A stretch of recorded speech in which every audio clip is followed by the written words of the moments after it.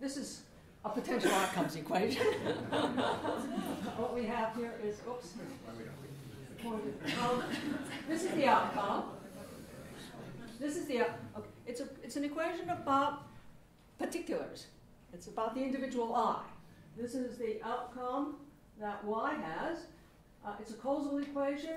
The effect is on the left. The causes are on the right.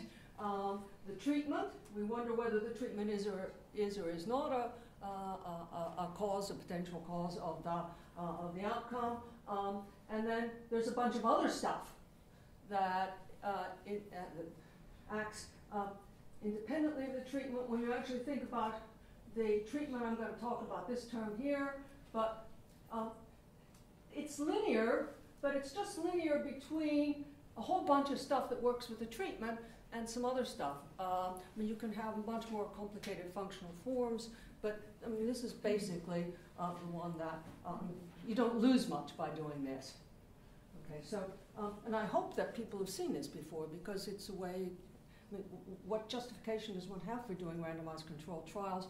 It usually, half the literature goes through an equation like this, which I'll look at. Okay.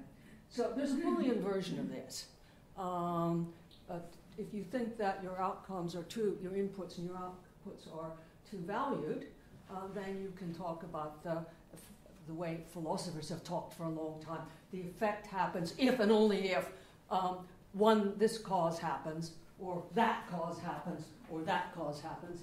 And that's what we see here. The effect happens if and only for I, if and only if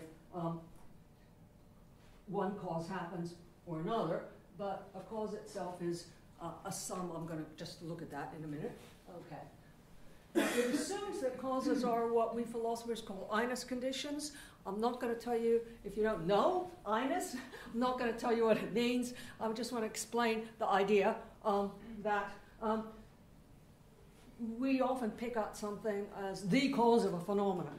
It was the frayed wire that caused the fire, but frayed wires by themselves don't cause fires. So salient causes, the one you pick out and name, it might be the treatment that you're focusing on. Treatments by themselves don't cause outcomes. They need support factors. Or these are sometimes called moderator variables. I call them support factors. Other people call them, they're literally in the potential outcomes equation. They're interactive factors statistically, but they're also, you can see they interact, they act, I think it's better to think of them as co-act, right? They all have to act together. You know, if there's the example that I think Sarah gave, was Sarah yesterday, if there's striking the match, if there's no oxygen in the room, you don't get a fire. Okay. And there are all sorts of treatments that need other factors to be in place in order for the treatment to work. And all sorts of exposures that also need other things to be in place in order for you to suffer. Okay, so the first thing is that that all causes, generally, the cause you pick out, it's really, it has to operate in conjunction with a lot of other support factors in order to be able to either bring about the effect or make a contribution to the size of the effect. And these are charted, typically, in epidemiologist pies. So this is a very familiar notion. Okay? And these, right there, those are the support factors. You see the treatment, and something else has to go on along with the treatment. So I said this is particularly simple form. I mean, it could be a more complicated functional form of the interaction between the treatment and the factors, but those are the interactive factors there. Now, also, there's more than one way to skin a cat. So there are few effect kinds that there's only one way to bring them about, or there's only one factor that contributes to their size. And that's what we're seeing here, that the treatment may or may not be contribute to the outcome we're interested in, but even if it does, there'll probably almost certainly be lots and lots of other things that could contribute to that very same outcome as well. Okay, so that's what saying causes or Inus conditions is meant to convey. and it's a term from the philosopher, Oxford philosopher J.L. Mackie. So philosophers are, it's come into literature from there. Now, randomized controlled trials. Let's put these two things together. They investigate one aspect of that potential outcome equation, or one aspect of one bit of the causal story. Okay? They investigate that beta. Okay? Then they don't actually investigate the beta. Right? That's the beta for a particular individual eye. What they do is they investigate the population average of it, and they do it for a specific population, the population enrolled in the trial. So I want to remember, just keep always in mind, right, that study results are always about the things that are studied and not about something else. Okay? And going beyond the study population requires other knowledge, much other knowledge. Right? There's nothing in the design of a study which looks at a particular population, nothing you can do in the design of a study to make that study result be about something that you didn't study. It can be useful for learning about things you didn't study, but the use of it depends entirely on something that comes from outside the study. And having 2 or 3 or 4 right, doesn't help. That's like swan 1 is white, swan 2 is white. So I've got 2 or 3. Why that? What does that tell me? Okay, so I think RCTs are general. They're general because they're about populations, but they're not about populations. They're about a population, so they're not very general. So what are RCTs good for? Well, let's just think back to that potential outcome equation and what that beta is. I said that what they do is they find out about the expectation of beta. Okay. Well, they find out something. If they don't find out about it, they make an estimate of it. I'm going to talk about that. So the beta I is the individual treatment effect. It's the value of the outcome that I would have if I were treated minus the value I would have if I were not treated. That's, how much effect does this treatment have on me? And that's beta I. Okay? So then you suppose orthogonality. That means that in expectation,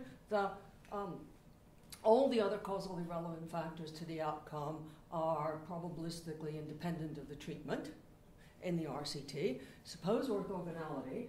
Well, it's just easy to show. That's a 2-step little calculation. That the observable difference in means, so take the mean of y in the treatment group, the one you normally measure, right? The mean of y in the treatment group, the mean of y in the outcome group. That's an observable difference in the study population study. If you've got this nice orthogonality condition, your randomization and your blinding and policing things afterwards, it really guaranteed that you've got probabilistic independence of all other causal factors from the treatment. Then this is true. The difference in the means in the two groups is an unbiased estimate of the average treatment effect. So you've got the average treatment effect we're interested in, and now you do this experiment once, and you have an unbiased estimate of the average treatment effect. That is, you have an unbiased estimate of the mean treatment effects in the study population. Okay. Now, what fixes the value of that average treatment effect? I mean, what in the world, I'm now making an unbiased estimate of it, but what in the world fixes what the number is? Well, it's a function. I mean, you can just see that from the original algebra.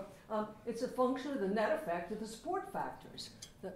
The treatment effect for me depends on my, what support factors I have and lack, what the value of all those support factors are, without which the treatment couldn't have an effect. Of course, it might not have an effect for anybody. Nobody's got any support factors that could help. So that's all we're saying here is that beta is the net effect of all of these support factors. So that's what you're getting. You're getting an unbiased estimate of the average treatment effect. That is, you're getting an unbiased estimate of something that is determined by the average of the support factors as they're distributed across the population. So, those are support factors. I had it public, I didn't have them. So the 8 in a population is determined by the distribution of the support factors in that population. Okay. Now, let's think a bit. I said we were going to get a unbiased, what you can show is you get an unbiased estimate of the average treatment effect, which is determined by the distribution of the support factors in the population. I just want to focus on things, what an unbiased estimate is. This is all stuff we know, but when one's thinking about the advantages and disadvantages of certain kinds of evidence and what more you need to do, it's really easy to kind of optimistically forget. I want to talk about bias versus precision. We get an unbiased expectation. That means that the expectation of repeated randomizations on the study population. So if you took the same study population and you re-randomized and measured it again, and then you re-randomized and did it again, and you randomized and measured again, and you kept track of the outcomes, what was the difference between the treatment and control, what was the difference in the expectation of the treatment and control, you kept track of those, right? Then in the long run, that average would converge on the correct average. That's what it is to be an unbiased estimate. So you're estimating it from what you see, but what you see, you'd have to do again and again, and it's like standard probability stuff, right? What you see, you'd have to do again and again and again and again, and then it would, the average of those averages would be, go to the right answer. So how many do you do? We only do one. Usually, on the same population. You don't re-randomize and study the same population again and again and again, and particularly do it indefinitely often. So it's a standard problem that we know about with probabilities. The point to remind us, just to keep in mind, is that bias doesn't equal precision.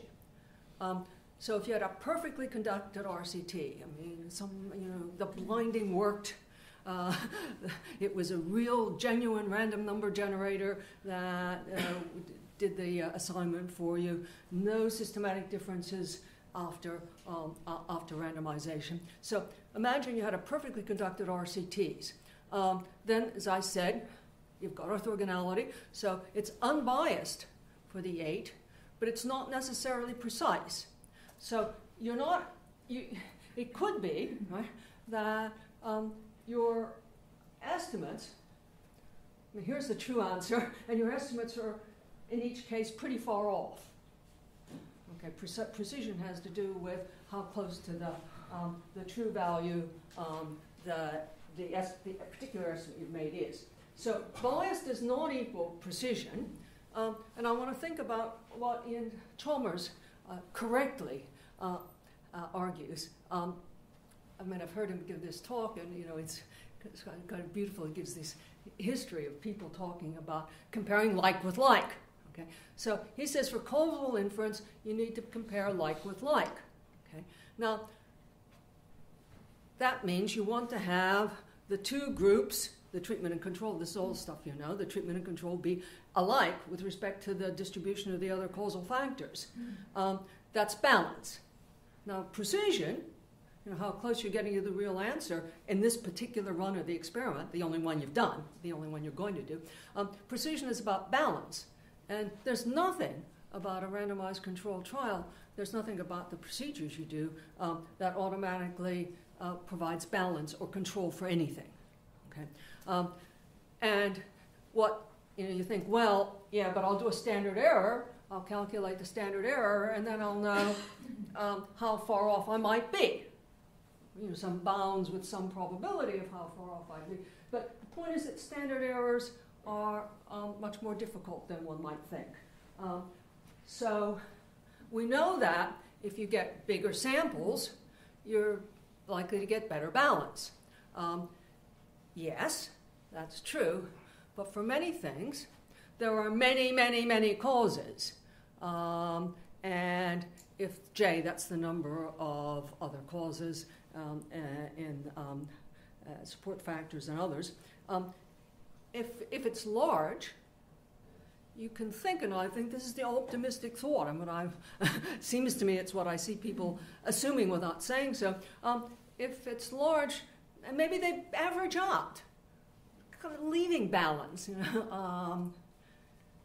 After all, I'm going to be perfectly exact about it. We don't need balance on each of the other causes. What we need is balance on the net effect of them. Right? So, think what all the other causes acting together are contributing, and you need balance on that, both for the interactive factors and for the linear factors. Great, thank you. Okay. Well, so maybe with bigger samples, you're going to get good enough balance, and I think that's what you're hoping for in medical trials. In my places where I've been studying mostly, I do philosophy of the social sciences, not philosophy of medicine, and so I'm looking at social experiments, and with Angus Deaton we do look at development economics experiments, and they're small, and they have obviously zillions of contributions to the outcome, one would suspect. But then once you start thinking about genes, for instance, you guys have many, you might have big experiments, but you've also got lots and lots and lots, because it's not just each cause one by one, but you have to look at all the combinations of all the other causes. Okay, so let's look at a case, just tell you one problem. Suppose there's only one important cause. It's unknown, unobservable, and unbalanced. Okay, so we'll look at a simple case where, like that, that's due to Angus Deaton that we talk about in this paper, which is, you can find there. Sorry, I can't find the pointer. There, that paper. If you're interested in it, we've revised it after a referee's comment, so I've got a shorter punches. Instead of being 90 pages, it's 70 pages. So here's the case. He looks at a case where you've got a base population. He draws 100. He randomly samples the base population 100 for a trial study, a study sample of 100. He does that 100 times. Then for each of the 100 study populations, he randomizes into treatment and control, and he does that 100 times for each of the 100 study populations. He assumes that when he does the Monte Carlo, he does that treatment effects over the individuals have mean zero, but they're distributed as a shifted log normal. So there's asymmetric treatment effects. So it's something he has in mind, something like a microfinance experiment, where most people, to use Angus's words, twitter away the money. I would have been kinder. Most people have other things to do with the money, but there's maybe one or two really entrepreneurial, skilled people in the right position who make quite a lot of money. So you've got a very skewed distribution. That's the kind of thing he has. There are other cases of Rand Health experiments looking at medical expenditures, and they're in those original population. It was, I think this is not so untypical.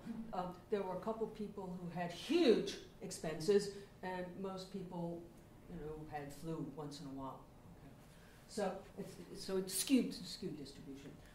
Now, although the true rate is 0, you get significant effects way, way, way too often in this. So if you've got a skewed distribution, you get significant, no effect whatsoever. You're still getting significant effects much more often than you'd expect, and you're likely to get one in the single run you did, or there's a chance you'll get one. And the problem persists at quite large sample sizes, though it improves. Okay. what's happening is the outliers are a problem. The estimate of the 8 will depend on if you get the outlier in your study, and there are outliers, so you might have an outlier in your study. If you have the outlier in your study, the estimate depends on whether it's in the treatment or control, obviously. I mean, it just dominates what happens. So, more generally, skewed treatment effects are problematic, which actually turns out to be a studied phenomenon in the Bader-Savage theorem. Okay. So the point is that precision must be earned. Unbiasedness is good, okay, but we would rather have the 8 be closer to the truth, as in a small mean squared error. And that's the sum, the mean squared error is the sum of the variance and the squared bias, right? So we would like to be able to trade in some unbiasedness for a reduction in variance. So what RCT does is it gives you an unbiased estimate. Ideally, if you could figure out how to do it, you would be happy. I would be happy. I would prefer you to trade some unbiasedness because we're not going to do the convergence in the long run business for precision. So you can't prefer an RCT just because it's unbiased. Okay. So what in the end, you've got this wonderful RCT. It's been very, very well done. What in the end do you learn? Okay. Well, as I said, you get an unbiased estimate of the answer, not the answer. Okay. And anyway, what's the question? Okay. We estimate the 8 in the study population, and that's just the average of the net effects of the support factors in the study population as they are distributed in the study population, which is very likely to vary across populations. So this has to do with the generality. Okay. So one thing that's thought to improve on this, because you've got a distribution of the support factors in the study population, study populations in kind of standard, I call them straight-laced as opposed to blousy in this work with Sarah. I've tried to think what's the contrast between a regular RCT and a pragmatic or effectiveness RCT, and I call them, well, one's very straight-laced and the other's a bit blousy. Okay, so but pragmatic trials to the rescue, because right, they're less straight-laced, and they might have more realistic distribution of the support factors. So because they're conducted in more realistic circumstances and can have looser inclusion and exclusion conditions. So we think, the study population is more like target populations. Problem, really? How is it more like? In what ways? The 8 in a population is a function of the distribution of the support factors there. That's how they should be alike. Right? So you have a new RCT in a new population, and on the site in a real clinic with real clinicians and real patients with the real comorbidities they have. Is it like your patient, right? Or is it like the population in the next clinic or the next village, the next county? Is it the same in Scotland and in England and Wales? Okay. So we know exactly how they should be like. Not with respect to, they have to be with respect to all the support factors. Of course, now, pragmatic trials remind us that the support factors do include things like the skills and the amount of time of the clinician, the comorbidities of the patient. So there are advantages of pragmatic trials. Agreed, you will pick up individuals that have a different range of values for the support factors than in a less inclusive trial. And you'll pick up individuals who are being treated by new doctors who haven't had much experience, by people who are very rushed, but you might also be looking at ones who are really much more experienced than the guys who in the trial, the original straight-laced trial. Anyway, you see what I mean. You will pick up individuals in your trial sample who have a different range of values for the support factors than in a less inclusive.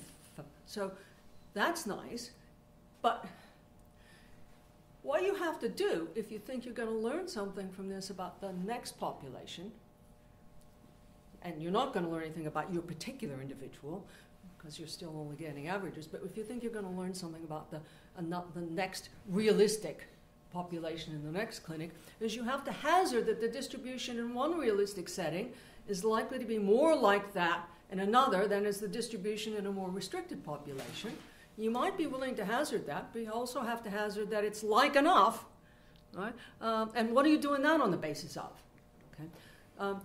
That hardly, hazarding this, hardly earns the title of rigor that the big cost of RCTs is supposed to buy in the first place. Okay? So when you're thinking about rigor, remember that a chain of argument is only as strong as its weakest link.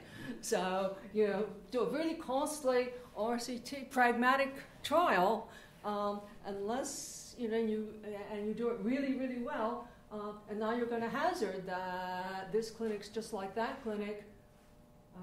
To me, that's really lacking in a kind of reasonable allocation of resources.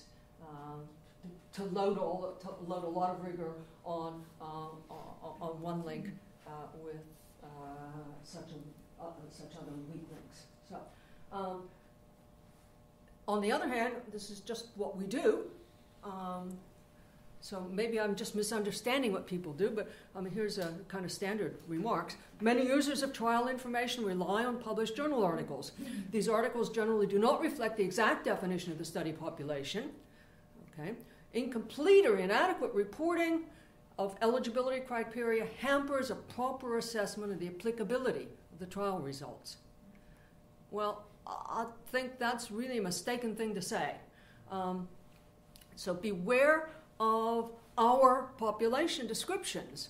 Our description of a population is not relevant to its 8. Right? How we describe the population isn't what fixes the 8. What matters is nature's description of the population, and that is, what matters is the distribution of the support factors there. That's all I want to say, is that you really have to have an argument, a good reason to think that the support factors are distributed the same in these two groups, and you might have good reason to think they're not distributed the same between the straight-laced trial and the pragmatic trial. It's making inferences from any of those to another population that worries me when you don't have a clue what the support factors are. You use a bunch of markers that somehow seem you've got good intuitions about. You might actually have knowledge, but that's not I don't think that's part of the evidence base that is being provided up front and reviewed. So suppose your pragmatic trial population satisfies a description D. It may be long. You describe your pragmatic trial population as best you can with the distribution of comorbidities, things you know, things you think might matter. Okay, what do you learn? Okay, well, generally, the description you give, since you don't know what that potential outcome equation actually looks like, what the variables in it are, your whole investigation is even to find out whether T is in it or not, let alone what the support factors are. And if you did know the support factors, you should be controlling for them, stratifying on them to begin with. Generally, your description will include factors that are not among the support factors and omit others. So what follows is imagine that you actually are dealing with a situation, a population in your pragmatic trial where the true 8 is greater than 0. The true 8 that you're trying to estimate. All that follows from the fact that the true 8 is bigger than 0 in a population that satisfies description D is that at least someone satisfying D was helped, and they're in the study population. Or maybe, depending on the size of the 8, you might reasonably be able to say 10 someones were helped or 20 someones were helped who satisfy description D, which is going to be a big disjunction. So the true 8 is greater than 0 shows you that D does not ensure the treatment is ineffective, okay? Which is not all that much to learn. So we need to know much more. Okay? Any further conclusions, though, depend entirely on other knowledge. And it says in this paper that I showed you, but not in the revised version. It's a little less assertive. A rigorously established result is used elsewhere is justified by loose declaration of simile is no stronger than a number pulled out of the air. I think that's a little excessive, but it's okay. Now, return to the potential outcome equation. There's no way to get away from the need to learn what the support factors are, the W's. Both for new population predictions, if you want to make a prediction from one population to another, well, you're not making it from one population. You want to make a prediction about a new population, you've got to know. Willy-nilly, you're betting on what the distribution of support factors is. So it sure would be worth our while to invest. We do, and for the individual patient, that again. Now, which you already knew. You didn't need me to stand here and talk for 30 minutes to tell you that. I think, what I'm doing is teaching my grandmother to suck eggs here. But I want, this just, it's so important to keep this in mind given the kind of efforts I see being made, in the area particularly that I'm working in social policy, where their efforts are going all into randomized controlled trials. Then you do a little subgroup analysis, but subgroup analysis is on the variables you happen to think might matter and their correlations. I mean, it's a start on what works for whom, but it's not. There are other ways to go about doing it that we're not making use of. So I want to close with that. So you also want not just to know what they are, but how they act in combination, which I take it in medicine is really important. And you want to know the independent causes. I think you want to know the independent causes. If you're really, you might not if you want to know just your what we call the population health perspective. But if you're thinking about your individual patient, there might be overwhelming factors that are affecting them, and the treatment is not going to, it's going to be a drop in the bucket compared to that. Or they might be going to get better anyway, and the treatment is unnecessary. The example I tend to use is not it's a kind of grim one of there's no point in refusing salt in the food of the guy who's going to be, it's his last meal before he's executed in the morning. Okay. So now the point is that's what the other methods are good for. They're not all of them good for everything, but we've got other methods. Econometric causal modeling, causal-based nets, qualitative comparative analysis, process tracing theory. These investigate other aspects of the potential outcome equation, where they provide us methods to evaluate other aspects of it. I'm just going to tell you about three. I'm not going to tell you anything serious about them. Just, I realize that sometimes medical people don't have any, sometimes don't know anything about them. So this is just familiarize you, then go look. So here's QCA, qualitative comparative analysis. Remember this Boolean version of the potential outcome equation, which just says, if you have a full set, one of those epidemiologist pies, you get the effect. It's a two-value thing, right? That the cause, a set of cause and helping factor is sufficient. Well, QCA is a kind of long manual way of constructing this Boolean equation from the data, which might be data on your actual population you're interested in. Again, it won't be data on your individual, even though there's an I in it. You won't have all that kind of data on your individual, but you can get data on your population sometimes. So here's qualitative comparative analysis a la our Durham colleague, David Byrne.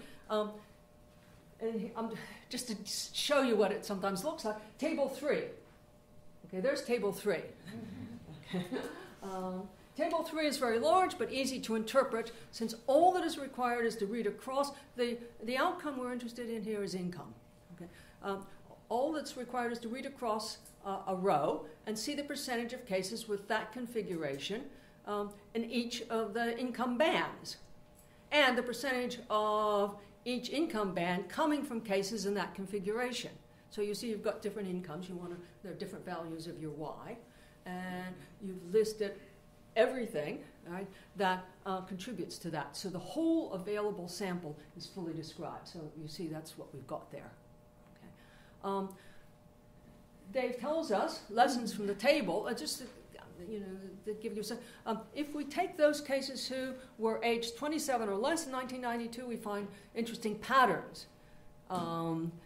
If you sort the configurations in descending order by the proportion of the top decile they comprise, you find the top 3 configurations are 34 cases female, couple, partner employed, higher qualification, service class, etc. 11 cases female, couple, partner employed, higher qualification, service class, not manager, top decile 92%, etc. Okay? So that's what you're doing in QCA. You're delving in detail into the data to construct the full functional form of a Boolean equation. Now let's think about causal Bayes nets. This is a causal Bayes net. It's a really, really, really simple one. It's only got 1, 2, 3, 4, 5, 6 nodes in it. They usually ought to have many, many, many, many more. But that's sort of what they look like. I use this one. JPD is joint probability distribution. And I picked this one because it's got some medical stuff in it. Most of them as I said, I do social policy, so I'm mostly looking at ones that have social values. Causal Bayes nets were originally developed by groups around Judea Pearl at the top, and Clark Gleamore, the Judea Pearl's an engineer from UCLA, and Clark is a philosopher at Carnegie Mellon. Now there's lots and lots and lots of people, but I think their groups were the instigators of the causal Bayes nets. And what's important and exciting about a causal Bayes net is that for input, you've got a set of variables that you're going to study, including the outcome you're interested in and the treatment you're interested in, and anything you can think of. This is like econometric modeling. Throw anything you can think of in. So you input causal and probabilistic information. So if you've got any causal information, what kind of thing you feel relatively comfortable about putting in as causal information about any of those variables, you put that in, and you put in probabilistic information, which are generally conditional probabilities or even partial conditional probabilities. And the output from the algorithm is every acyclic causal graph that's consistent with that information. So, of course, in order to do that, they have to make some assumptions about the connections between causes and probabilities. The strong one is that a cause and its effect are always conditionally dependent, and that's sometimes not the case when you've got when the same cause produces the effect in 2 different ways, they can cancel out. That cause and its effect are always dependent, and moreover that the dependency disappears if it's not if you've got a causal dependency and it's not a true causal dependency, it disappears. That correlation will disappear if you condition on the parents of the cause. So you have to make those assumptions about connections between causes and probability, but it turns out that they're strong enough to be really constraining, so that it narrows down what the set of graphs is like. If you put in enough information, you can narrow the set of graphs down fairly far. If you put in very little information, you don't get much out. Okay? So, and all this is provable. Okay? I mean, it's provable that if those three, the 3 axioms of connecting causes and probabilities are satisfied, then you never get a mistaken causal graph out. I mean, you always get the true causal graph among the graphs that are produced. Okay?